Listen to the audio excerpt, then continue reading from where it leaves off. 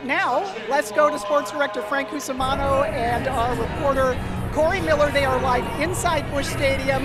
The Cardinals are 3-4 right now. They go into a 3-game series with the Marlins. Guys, how do things look inside Busch?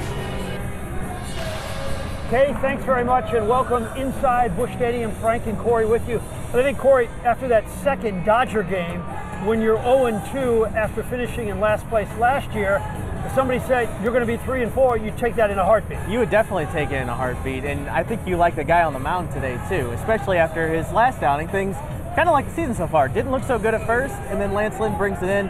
He gets his first opening day start here as a Cardinal. He joked Adam Wainwright took all the opening day starts from him when they were both here together. And it's hard to believe that Lynn has not pitched in this stadium in 7 years. He started against the Cardinals twice, but those were both on the road. And even though this game counts as a regular season game, just one, it's not a regular game. No. It's a big game atmosphere. And if anybody who has a big enough personality to handle it, it's Lynn.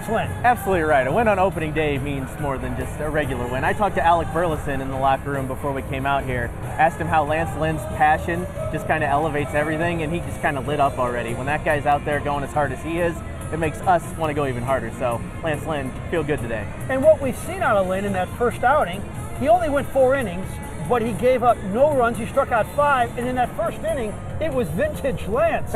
He gets 3 guys on base with base hits, then he strikes out the side, then he's cursing and yelling as he's walking out the field. Like he never left. Yeah, oh, he's good stuff. All right, so the Cardinals have some interesting lineup issues, and we're going to tell you about that a little bit later in the program. Let's send it back now.